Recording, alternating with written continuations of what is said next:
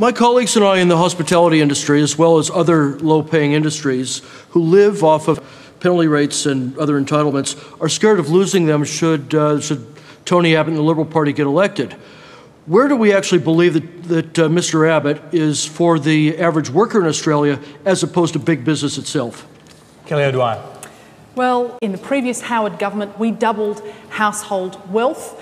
This was a good thing for people. It gave them choice about their lives, about their businesses, about their family.